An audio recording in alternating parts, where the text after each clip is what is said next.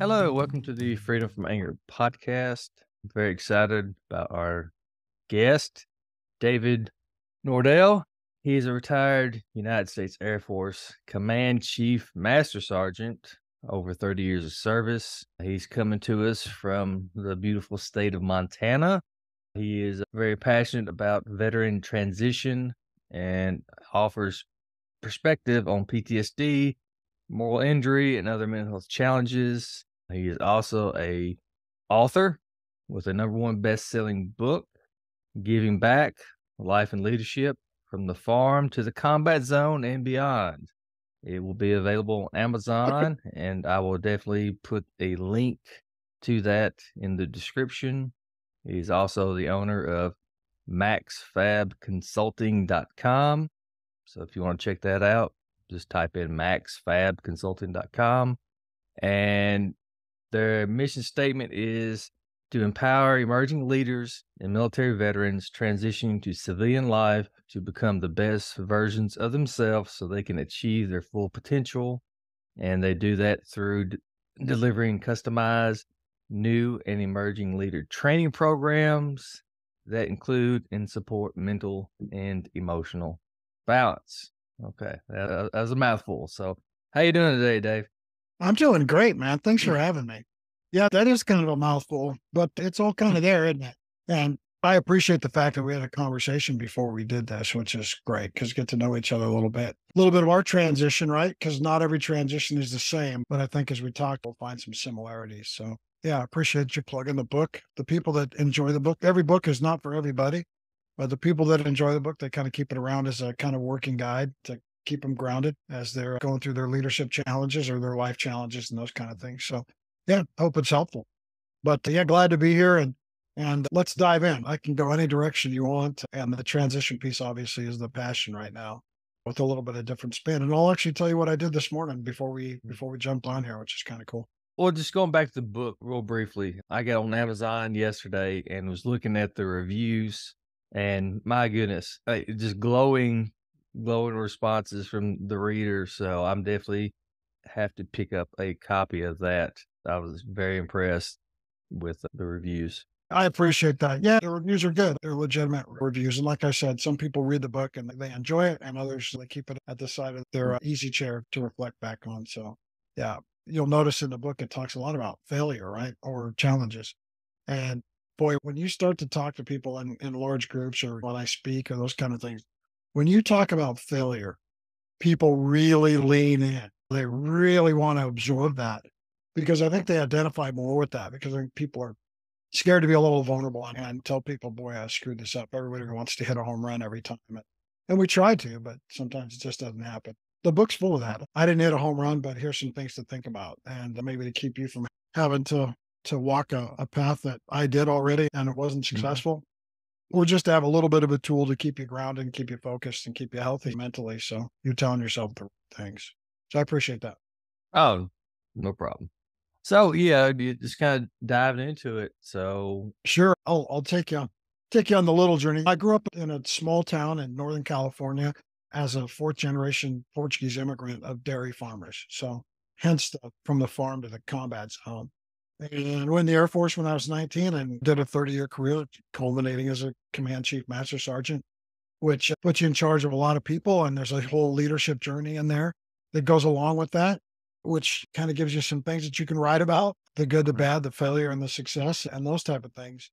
But really, where I'm at, James, now is I've kind of been through the wash, rinse, spin, dry, fold cycle of a young man, a military experience, a military career, transitioning to the civilian world, having three main jobs where I was working for people in the civilian world and now working for myself and doing consultancy with a focus on that last piece that I'm talking, the dry fold cycle of this military experience. Because I tell people all the time, it's kind of embarrassing now to reflect back on that question that I would get from younger airmen, me being an Air Force guy, or soldiers, or sailors or Marines. I was around all of them quite a bit, where they would say, Chief, tell us about what I should do when I get out. I've been in 4 years, been in 6 years, and I'm getting out. And what should I do? And I said really wise things as a chief, like, buy a tie, get some nice clothes, fluff up your resume, sit up straight in your chair, brag about yourself, don't be overly humble, and just be you because you're great. And we would send them off. That was the worst advice. That was the most naive. I didn't know, right? I didn't know because I haven't been there. What I should have told the airman was, let me make a phone call to a friend of mine that's been retired for 3 or 4 years, and you talk to him or her, right, about how to do this. And so I still think today we've missed that piece, right? This is what we talked. We've missed that piece. So we carry our rucksack, our proverbial rucksack, no matter what service we're in. We carry our rucksack. From the day we get to basic training, they throw it on our backs, and they start filling it full of things, and it gets pretty heavy. After 30 years, it's really heavy. And then one day you want to just rip it off and be done with it. But in most transition programs, they want to get you a job because they think once you got a job, you're kind of good to go. Well, we as veterans, we come in a lot of things. Not every veteran has PTSD. Not every veteran has moral injury. Not every veteran has substance abuse or relationships with substance that's not healthy, but a lot of us do. And the end result of that sometimes, James, is a suicide rate, right? The VA will tell you 22. If you look at the civilian data, it's 44. I would say it's probably closer to the high end. That's Dave just taking a guess. But if you just kind of look at how veteran suicide's classified in the VA realm and then all of the other things that are out there that could qualify as suicide, it's probably higher. And we haven't hit a home run with that. And when you start to peel that back a little bit, which I hate doing reactionary programmatics, I hate having really, really poor outcomes and then saying, well, maybe we should do this or should do that. We should have leading indicators that have us doing things ahead of time, which is we're going to talk about Vet Ready and what I just proposed to one of the congressmen on Capitol Hill an hour before we did this. We're getting some traction up there on Capitol Hill to have this discussion. So why in the world would we, let me give you an example. Military people are institutionalized just like prisoners, right? You're in an environment that has its own language, it has its own culture, it has all of the things that you have to learn from the day you go in, the acronyms, all of that stuff, right? You have to learn all of that. Same in prison. But we do more for prisoners than we do for veterans. Prisoners get out, we put them in halfway houses, we put them in pre-releases, we show them how to get jobs and those kind of things. And we go find employers and say, hey, we're going to send these people to you. And sometimes that's a Subway sandwich shop. I did that for a year. I managed those for a year, and I had a lot of pre-release guys in that environment. That's a whole other podcast, by the way, managing 13 Subway sandwich shops. That's a whole other. And I saw the efforts that we went through to help these people reintegrate so that they could become productive, tax-paying citizens that give back to the communities after whatever challenges that they've had previously. Veterans, we create 1,300 veterans a day. The Department of Defense creates 1,300 veterans a day with their family. So that's about 5,000 people all told who did the math. And we dump them into the civilian side. And there's some places for them to go. You can go to the VFW and those type of things, and they work on your veteran stuff. And you got the Veterans Administration and those type of things. And you got to remember, we come with stuff, some of those things that I mentioned. But the one thing that we all have in common is we're coming out of the institution and now we have to go reassimilate. It's not like PCS and it's not like doing a permanent change of station, even though you have to reassimilate that way. You have to completely reassimilate. Well, civilian employers are better equipped to hire somebody that was incarcerated or hire a disabled person, right? So if I come into your office for a job interview and I'm in a wheelchair and I'm deaf in my right ear, almost every employer on the planet knows exactly what their workspace needs to look like, what the bathrooms need to look like, what your cubicle needs to look like, what the staff needs to be told, who's going to be assigned to get you out of the building and a fire, all of those things. When a veteran shows up, very few civilian employers, institutions. Some of the big ones have got some cool stuff. Deloitte has got some really cool stuff. But guess what? All of us that get out aren't qualified to go work at Deloitte. And oh, by the way, we live in Circle, Montana and not Dallas, Texas. So and so the civilian employers that we go to are not veteran ready. This is vet ready because as we talked about, James, in our pre-chat, when we have things in the military, especially, but in life, when we have failure, we ask two questions right off the bat. First of all, who, right? If your kid calls you and says, we got in a car accident, you say, were you driving? And if the answer is yes, you go, where were you driving? Well, I was on this kind of road doing this. You've never driven on the ice. Why were you driving on the ice? Right. So you weren't trained. Right. We always go after training. Think about your time in the army or whatever. If something fails, everybody says, were they trained? And if so, were they current? And if they were current, were they current on the most current piece of equipment or whatever we were? Right. So why haven't we trained civilian employers to do what comes after thank you for your service? which I have to steal that from a friend of mine. It's down in Arizona. I always say if you're truly thankful for something, you always want to give back. You want to show thanks in return. And this is the way to do that. It's to get veteran ready. And so here in Billings, I'm working with the Chamber of Commerce, and hopefully they decide to, well, I think we're close, but they decide to sanction a gold ribbon veteran ready certification that once their business is through my training program, that we make them vet ready. They get the little logo on their website, but when veterans are coming out, they can actually identify vet ready institutions that are ready to take them on and help them assimilate. So they've established some sense of community. They've established a feedback loop. They've established some structure and some expectations. They're aware of the fact that veterans may need to take a timeout. I don't like to use the word timeout, but they're going to have needs that can be interwoven into the work environment. No different than if you hire somebody that comes out of prison and they've got to go take a urine test because they're on parole. You have to let them go. You have to let them leave work. Well, if I have a mental health appointment, why should I have to schedule that on my off hours? Why can't I have my mental health appointment for an hour during work and have those things set aside to do that? And to have conversations, to have forums so that we can talk. We spend one third of our life at work. Yet when we come out as veterans, that piece is not solid. So we wander around in there. My experience, I show up, I'm a retired command chief master sergeant. I had close to 10,000 people underneath me doing a nuclear mission across the whole northern tier of the United States. And I get into an institution and people are like, yeah, that's just a military thing. Or I'm like, hey, we should probably do it this way because I've done it. And boy, a lot of just hand waving and stay in your lane. And who do you think you are? And this is an executive thing. And I'm like, well, I've been an executive. So I have a certain level of expertise, but they don't know how to handle that. And quite frankly, I didn't know how to handle it. What you want to do is, and I'm just going to use a term here, and I don't want people to think that I'm like violent, but it's just kind of a term. It makes you want to choke people out, right? It makes you, and I saw your head nod and your eyes kind of, Yeah, what? yeah, you just wanna shake them. Yeah, you're right. Exactly. How many times can I drag you over here and read my resume? You want to take them and read my last citation, my last decoration, do something so that you can utilize me properly. This is not, I'm better than you. This is just, I speak Klingon and you speak Martian and we're not comfortable coming together. So I like that one of my keynote speeches is the 25-yard gap. And I use the 25-yard gap as an example. I was made to be a squad leader in basic training. So I'm in basic training for 4 days. The training instructor says, you're going to be a squad leader. I go, what does that mean? And he goes, yeah, you're in charge of these 12 guys. Make sure that they get through basic training. They don't screw up. Really? Okay. Well, the distance in a barracks is about 25 yards.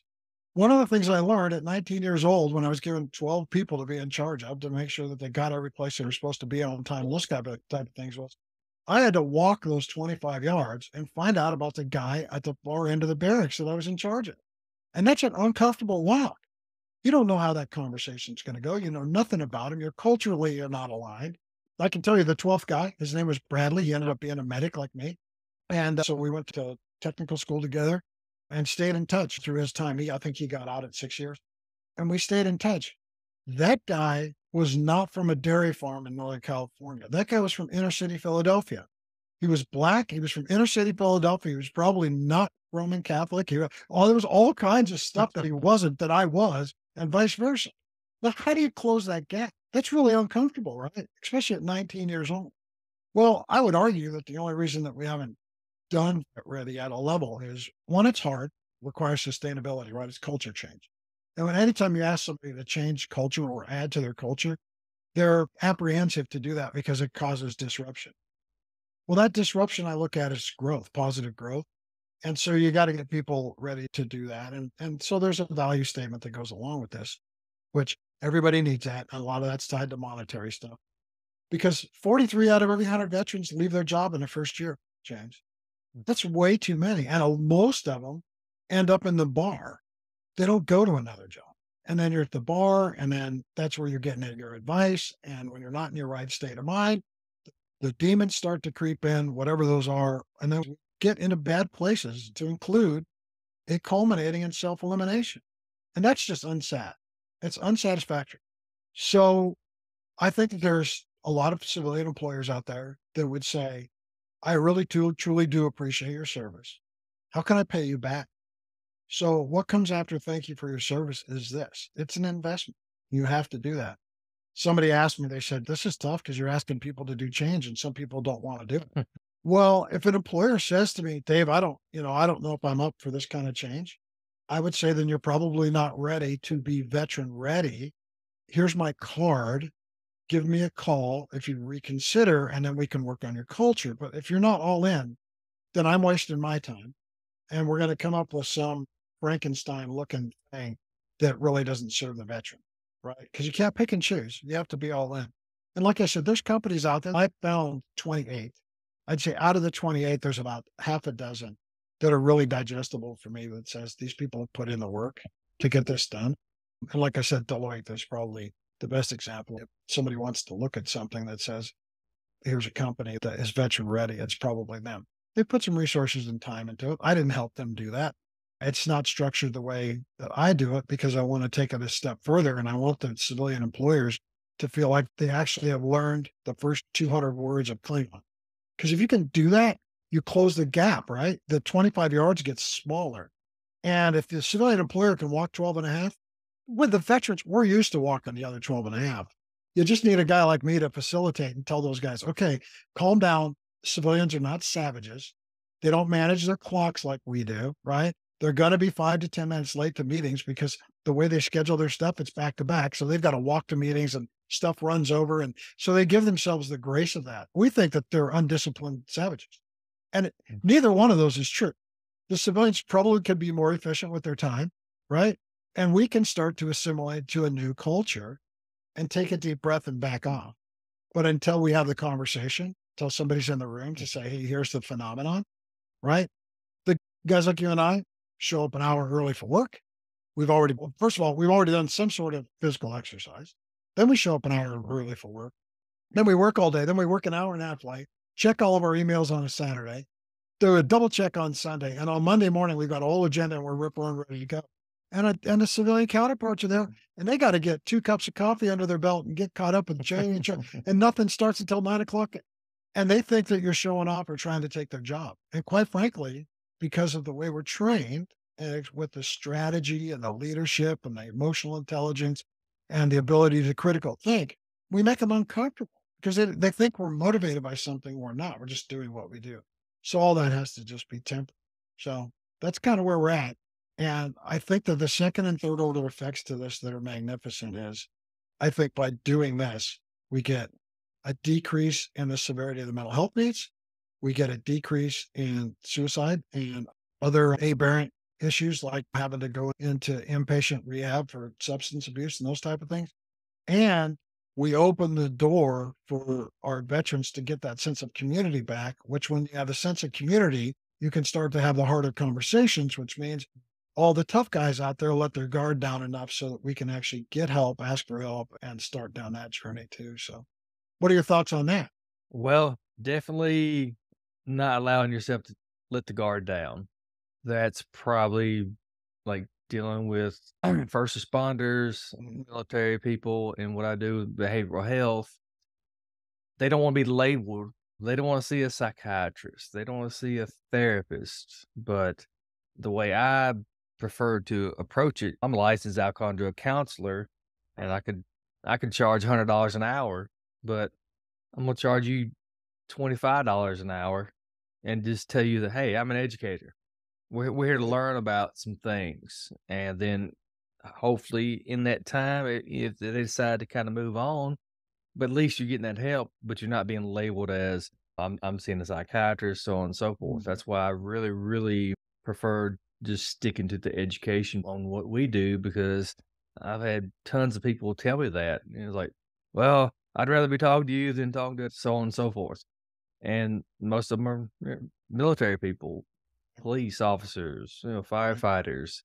So I'm like, hey, any way I can get in there to help, you know, I'm definitely there to help. And when you talk Well, about like transition, I've worked with incarcerated individuals for better part of a decade, and the little quote we give them: "Reentry starts the day you're incarcerated." How come that's not a motto for the military? yeah, I think it should be vet ready for civilian employers and Mm, vet reach for the DoD. And in there, vet reach has got to be starting to talk about the afterlife while you're in the current life. Yeah, Mhm. I agree. I agree. Yeah. Yeah. So when you walk down, and you'll be able to elaborate on this because you're professionally you do it. Well, let me tell you a story. I'm a master storyteller, so you'll have to bear with me. So when I was the command chief at Hill Air Force Base, we had the second largest explosive ordnance disposal flight in the United States Air Force. And so these EOD guys were EOD guys, right? Because the EOD guys are they're all trained in the same place in Florida, right? Marines, Navy, Army, they all go to Yeah. the same place and they all know how to blow things up and they know how to find things and get rid of things. And so during the height of Iraq, Afghanistan, there was just a huge appetite for these guys. So we had Air Force guys in front of Marine units sweeping and clearing IEDs and the line. Well, I lost 3 guys out of that unit to combat casualties. And when we lost Chris Soulsby, Tech Sergeant Chris Soulsby, because I'm an independent duty medic, which all EOD people have one of those assigned to them, all units, and I was the senior enlisted guy, they invited me to their memorial for Chris. And what they do is they put themselves in a room, it's a training room, and they have slideshows and they put up slideshows of Chris, right? And it's Chris at a picnic, it's Chris in training, it's Chris at work, it's Chris and his family. Lots of tears, lots of anger, lots of fist pounding, all the stuff that goes along with this grieving, right? This loss, adapting to loss. And everybody's at a different stage of grieving. And they finish up. So I'm the only outsider in there, but considered an insider because I have a specialty that is part of that. And when it's all said and done, one of the E7s stands up. Great guy, great leader. Stands up and he says, Chief, how do you think we're doing? And I said, I think you guys suck. I said, this is terrible. And now everybody turned around. I was sitting at the top of this little amphitheater, right? And everybody turns around, they look at me. And I said, because here's the deal. I said, you're doing group think while you're trying to get healthy. And I said, all you're doing is you're only sharing with yourselves. You're not letting anybody in that can professionally help you. And you're adding 10 more pounds to your rucksack and increasing the incline on the hill. And you're just running more and beating up your physical body because your mental body's hurting. And then you're dumping in all the things that numb you, which is usually alcohol and other things. You're doing all of that stuff to yourself. And there's all these people out there to help you, and you're not letting them. Well, to your point, right? Well, they're not qualified. They've never been in the stuff, right? Mhm. How would they know?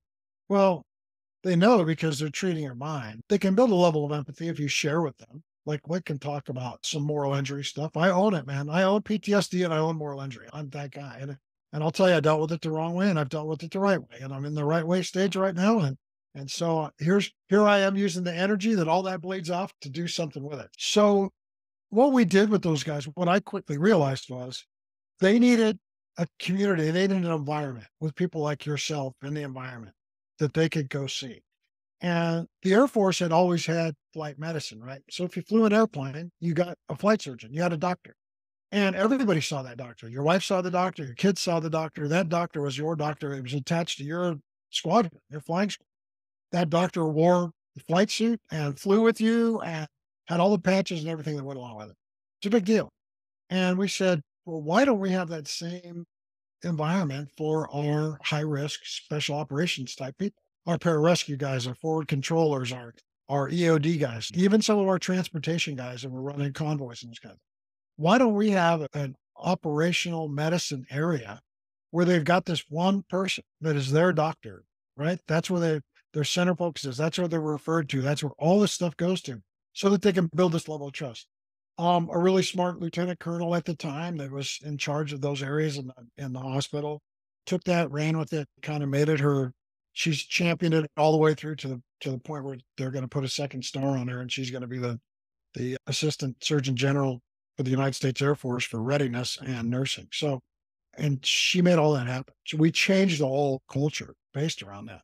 And not until we did that did people not start getting better. So I mean, there's a real story, right, about how this works, all everything that we're talking. Mm. So I know it can happen. I know it can be done.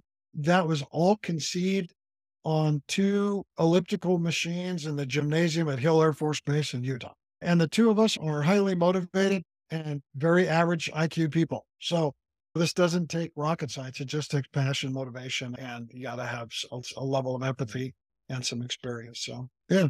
Unfortunately, I think it kind of really depends on the environment. Being from the Marine Corps, we kind of take pride in struggling and the toughness and all this Mhm. machismo Mhm. type thing. And I think it'd be very hard for a lot of change to really take place.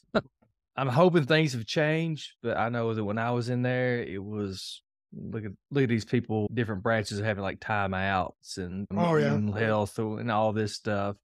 And the Marine Corps is just kind of hard charging. And unfortunately, you have that mentality while you're in, and then when you get out, you have that mentality. And Yeah. like you said earlier, you're looking on other people. I remember when I was in, they're like they're trying to get you to stay. So, like, you don't go out there, these filthy civilians, and they're lazy, they're this, and you come out there with that mindset, and yeah, they don't have the same work mentality. They don't have the same experience as you do. And you Mhm. do tend to kind of want to judge them, Mhm. but you're just hurting yourself. Right. Right. And so there you are. That's the first 90-second soundbite when you have all the veterans in the room in an organization that's trying to get that ready. When Dave walks into the room and I've got, 6 or 7 veterans sitting there, what you just said is exactly what needs to be said out loud. So that you close that gap. This is really about proximity. We spend a lot of time, and I'll say our American society is even worse because of the way we consume media. We spend a lot of our time consuming what affirms our beliefs and then making assumptions on everything else that's out there and conducting business that way. Well, you know as well as I do, especially being a Marine, assumptions are always wrong. Could you imagine walking up to your sergeant major or your gunny and saying, "Well, I assumed." That's no way. There's no way. What do you mean you assumed? Did you do recon? No, we just assumed. Yeah, that level of assumption in the Marine Corps is that equates to dead Marines. So you can't do that. But yet we do. I mean, we manage a lot of things in our space on assumption. And because it's a scary place, to get rid of the assumptions and to close the gap, then you've got to go into uncomfortable spaces and talk to people that don't necessarily think like you, believe the same things you believe, motivated the same way, all the way down to lifestyles and religion and even the languages we speak. But people don't wake up in the morning and want to do a bad job or destroy an institution. Or that it just doesn't. That's not the case. Civilians do not wake up and say, "I'm going to go to work and be a screw off today." They just themselves. So you got to learn how to understand that. So yeah, but to your point, Marines have to be trained to run towards gunfire, and that's not natural. And Marines have to be trained in teams, small teams, right? You guys win on small teams. You don't win on big mass, so you got to win on small teams, which means there's such a high level of trust that you don't look to your 3 and your 9 because somebody's got that, right? And your 6. You don't do that. You look straight forward and you cover what's in front of you because that's what you do. And somebody's got your right and your left. And you get out in the civilian world and then something happens, you're like, "You didn't have my 6." Well, what is a 6? They don't even know what a 6 is because they're not trained that way, right? And so once you have that experience and it's negative, it's kind of a setback because then when you really do need somebody to have your 6, and I'm talking about alcohol and substance, suicidal ideation, when you really do need to have somebody to have your 6, your whole world is full of people that may have not had your 6, and it's not because they don't want to have it, they just don't even know what it means. So how do you close that gap? And we need to do that. It sounds like you're in a great position to be doing that. So people need to think about that.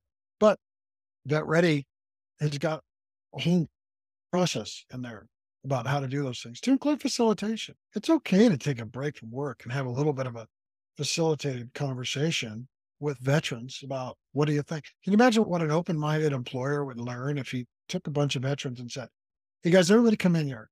I've got something that's been killing me for 3 months." And the vets would go, "What is that?" And he'd say, "We can't get this 7-ton thing across this space in 3.5 hours to this other space because that it has to be there in 3.5 hours or we can't get done or we need to get done or we're losing money." If you gave that to a room full of veterans, let's just say there's one from every service, and there's 2 officers in there and a couple senior enlisted guys and everybody else is there. In an hour, you would have 4 courses of action, You'd actually have 5 courses of action, and one of them would be so ridiculous it would just make you laugh, but you have to add that one because that's our sense of humor, right?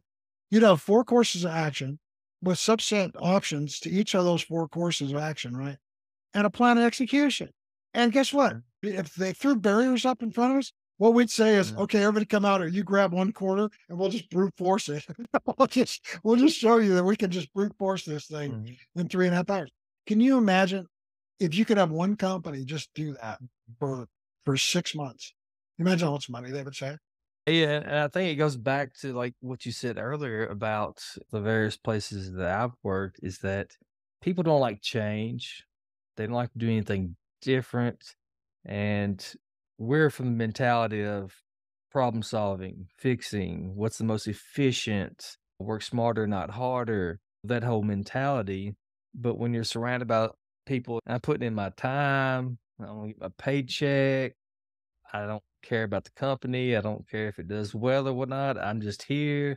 It really, really plays a toll. And like here recently with my day job, I had to kind of step away from what I've been used to for 8, 9 years, just to kind of relieve the stress because nobody wanted to change. Nobody wanted to better things. So I had to kind of go in a different direction because it just got to be too much stress on me and then kind of bleeding over into my family. So I was like, I can't have that. But it's that whole mentality of I want to make this the best that it can be and then get constant pushback. Well, and so the conversation is why the pushback, right? And I'm telling you, it's a speed limit. They stick this magical transmission, man, and you're a Marine, so your transmission has actually got a little bit extra in it. But they do this transmission change in basic training for the enlisted people or OTS or the academies or whatever ascension for the officers. They do this transmission change. And in that transmission, they add to the one that we came with, they add 2 high gears. There's the gear that you run in all the time, which is max gear. And then you get to downshift only 1 gear, and that's usually when you're on leave or you're changing stations, your PCS, right? Mm, And so you get to downshift to that. But other than that, you run in that high gear. Well, what they don't do is they don't give you your old transmission back when you get out.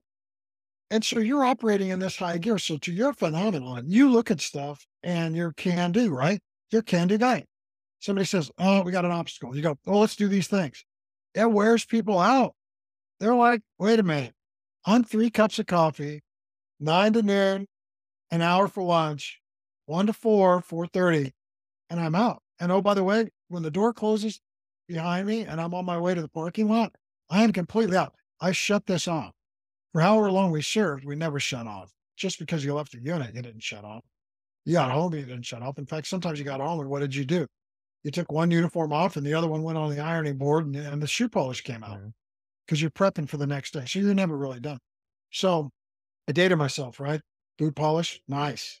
Yeah, I lived through polish and no polish and yeah, three yeah. three gas masks and 3 sidearms. So there's a lot of change there. I think we're Mm, highly equipped, we're highly capable, and we're really scary, scary people for civilian organizations. And so we just need to temper that with a good conversation. Vets have got to move a little towards the middle. The civilians need, I think most of them really want to do the right thing, but they don't understand it. And we come on so strong that it can become a negative thing. And then what happens is you bag it, right? As soon as respect stops being served, you bang it. And because we're all respect driven, right? Core values. mm, Look at the words in our creed. The first module of Vet Ready is having civilians listen to the creeds of all the services: the Ranger Creed, the Soldier's Creed, the Airman's Creed, the Rifleman's Creed. mm, They have to listen to all that because that's tattooed on us. mm, This is not a wash off, right? It's honest, and you do that with civilians, and they're like, "Well, that's really highly motivating." I said, "What do you do with a person that's them? I will never falter. I will never fail. I will never leave an airman behind." Think about those things. And you show up, and people are like, "No, no, no, that's too much. Yeah, we don't need to do that." No, we're going to do it. We're not getting an F on anything. No F share. Everything's going to be A plus. That scares people. It makes them uncomfortable. So, and that's okay because civilian employers can save our lives. They can really create an mm. environment to save our lives, and that's really the end goal. Yeah, and speaking on what you talked about earlier, I was an NCO. I didn't do 30 years in the Marines. but you're in charge of people. I wasn't in charge of a ton of people. I was in charge of probably 12, but you got 12 different personalities, 12 different backgrounds. I was from the South. It seemed like the way I talked offended some people, and some people thought it was funny. But yet I'm in charge, but the main thing is mission accomplishment. That's mission, That's mission, it. mission. That's That's it. right. So you'd have people kind of bickering with each other, and it's like, "Hey, cut that out." And you'd have to counsel them, and you really learn to deal with people and have them get along nicely. So mission accomplishment. And then you're doing that at 18, 19, 20 years Mhm. old. And And then you get in the civilian world and you might as well be straight out of high school. so let me give you some numbers here, because this is another piece of kind of my mission. The average person in America starts leading people like you described at about the age of 30. They graduate college, they go through their trade schools or whatever. And by the age of 30, they're given a human, right? It's the first time in their life they're responsible for another human. All the stuff you just described. They do that job for about 9 years, and then they get a job that sounds like director, which means that they're in charge of humans who are in charge of humans. By the age of 42, they get their first leadership training and development. We started getting developed as leaders on the first day when we were standing out on the where for you out on a grinder somewhere, picking them up, putting them down, picking them up. Right then, the first time the TI is yelling at you and calling you whatever he's calling you, right? And I can't wait to get you in the barber chair and shave you clean and make you look like so everybody looks the same. All of that stuff, right? That's all leadership. That's all the tearing down and the rebuilding. All of those things that go along with it. And most people don't have that. So think about a civilian employer that doesn't understand what you just explained, and they think that you're just another person in the pile. They don't even know how to mine that. They don't even know how to mine that for their organization. So we've got to teach them how to Mm. open the mine and how to pull that stuff out and how to facilitate it, right?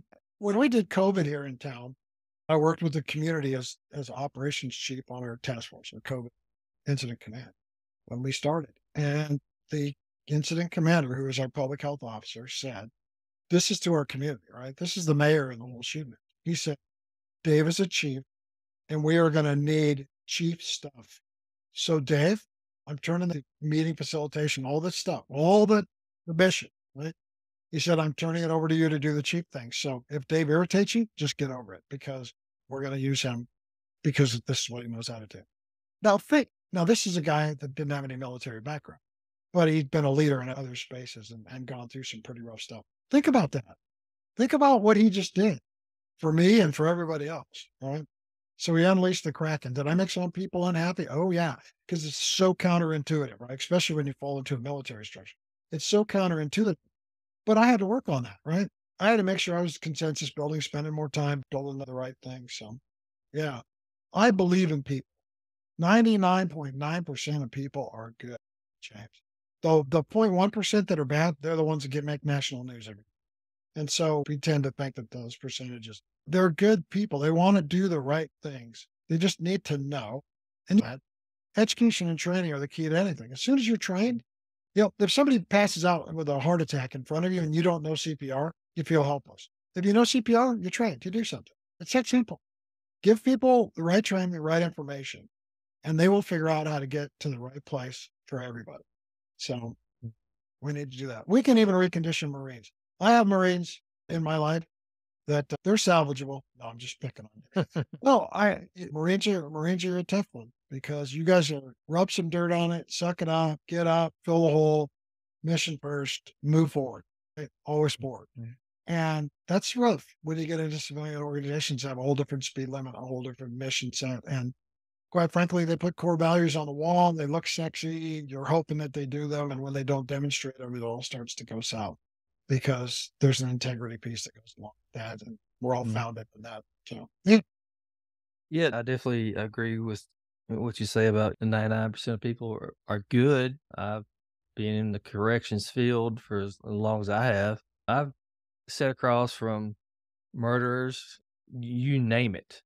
Inherently, these are good people who did stupid things at a time of weakness.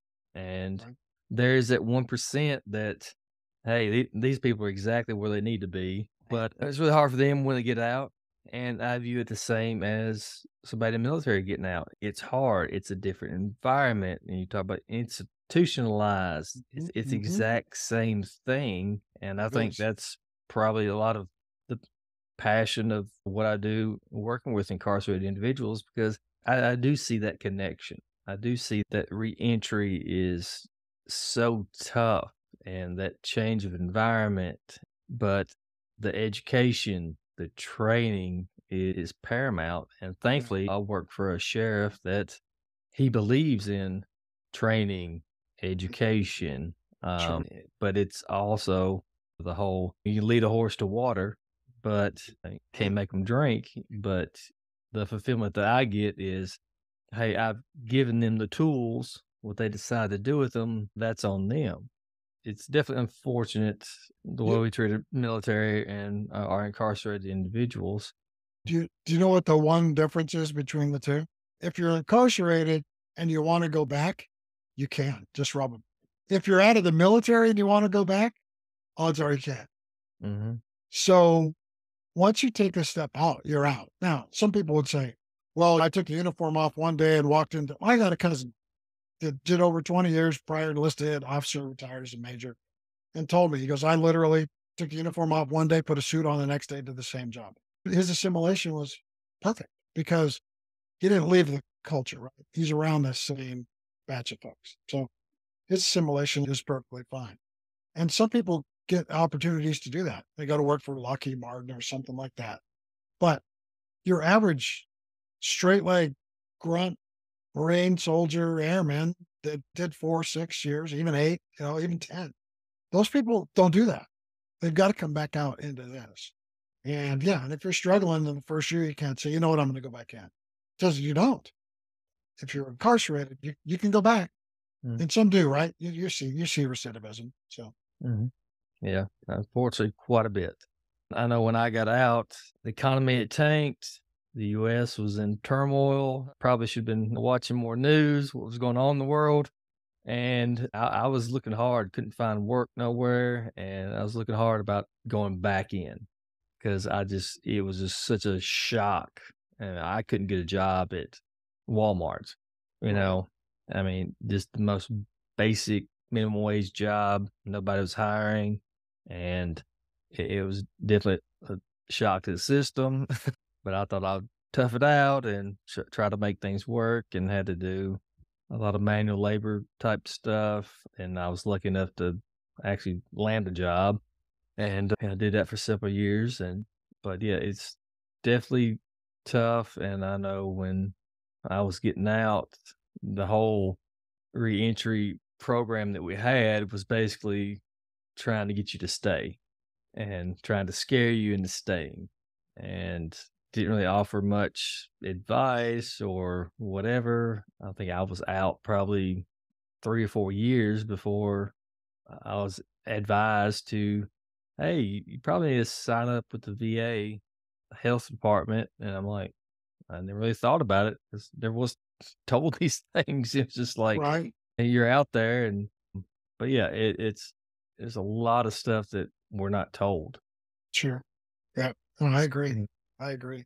So yeah, the only thing that we didn't cover that we probably talked about previously was moral injury. And you understand that because you come across it. But I find there's a big gap. Even even in professional circles, there's a gap in the understanding the difference, between PTSD and moral injury, and because they do run congruent, and sometimes your PTSD can be part of your moral injury, but we're asked to do things that are very counterintuitive to the way we were programmed in our inner child, our programming when we were younger, to include how we grew up and again, our religious, cultural values, ethics, all the things that we come with. And then you get in the Department of Defense and they start to ask you to do things that are completely counterintuitive to that. And orders are orders, right? And we have things like you can be court-martialed and shot, desertion in a war zone, all those kind of things. And then I actually have got a couple of stories that hedge on that. I won't share them today. Second book's coming out. It's got that stuff in it. I'll share that with you when we get it. But moral injury is a real thing, and you don't have to be getting shot at or swinging a trenching tool in a foxhole fighting off the enemy to have moral injury. You can get boxed into places where you have to do stuff that beats up on you a little bit, and you got to carry those things with you. And I've got more than one incident in my career, and so that requires the same type of help, same type of conversations, and can drive you to the bad places too. And I think you're going to find that that's even more prevalent than true PTS. So, yeah, for those of you listening out there, you need to read up on it. For those of you that have it, you need to treat it the same way as you would any other health condition, and go see your doctor. Go get some help. Yeah, Yeah, man. Unfortunately, that's one of the hardest thing for us military type, us men folk and female folk when you're trained in such a way, asking for help, that is the hardest thing to do. I could definitely talk in great lengths about transition sure. because, man, it's tough. And I advise anybody that's looking to transition from military is to do your homework, educate yourself because you might not get it from the DoD side. And so, with your Max Fab Consulting, Yeah, your Montana, yeah, is it all in person? Is it yeah. No, virtual? they can. Yeah, well, for the individual, if they want to do a 30-minute consultation, just jump on the website, click on Contact Us, and schedule through my calendar. It's on there.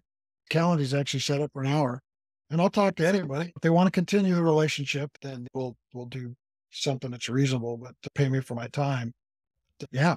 And we can have a conversation and kind of steer people the right way and just be a resource for them. Yeah, too easy. You bet. All right, we'll wrap it up right there. We've been at about an hour or so, and thank you for being on here. And hopefully, people get the message. Yeah, I'll post it and let me know when the next book comes out. you bet. I'll post a We'll do link that. to the current book. Yeah, sure. Let's do it again. Oh, definitely, Yeah, definitely. there's more. Yeah, great. Thanks, James. You're a good man. We'll stay in touch. All right, thanks. All right, well, that was our interview with Mr. David Nordel. Hopefully, you learned something about the difficulties in transitioning from military to civilian life. And if you know of any businesses that want to become vet ready, please pass on his information. You can tell them to listen to this podcast, pass it on to your local chamber of commerce. Like he said, he'll talk to anybody, free consultation. Just go to his website, maxfabconsulting.com. I will be sure to leave a link in the description.